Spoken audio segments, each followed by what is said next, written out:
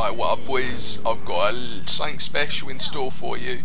It took me at least 3 hours today trying to get this to work. Basically, as you can see, all the controls are down in the bottom. It took me so long for this to work. I've got my speedo on the right hand side and I'm playing first person in GTA. It does require, well, it basically took me forever to try getting it working, but it's paid off. And you know, this is my first time just driving about on here, trying to drive about and weave in between cars and all that. And I've realised that, look, see, I realised everyone drives on the wrong hand side of the road, because of course all you Americans who are watching the video, put your hand up.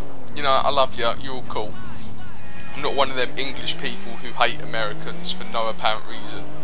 I actually think American people are pretty cool. I actually have more American friends on Xbox than I do English. But, you know, English people, obviously I'm English, I come from Kent. So, yeah, it's all good.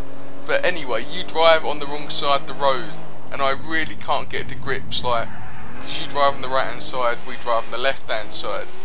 But if you see, I always try hovering over to the left, and, you know, this game is so good playing in first person. As you can see, you can go wherever you want. There's literally no limits on what you can do.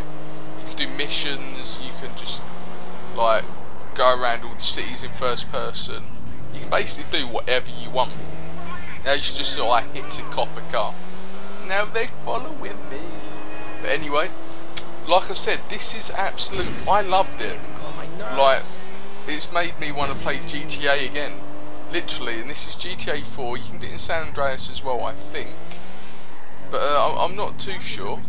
But it's really, you know, everyone's been asking me to do different things that no one's seen before, or like something that is unusual, like play Crysis 2 with mods, or, you know. And I thought, you know what, I'm gonna play GTA 4, and this is it. So soon you're gonna be seeing me shooting guns on here. I might even make up a little commentary.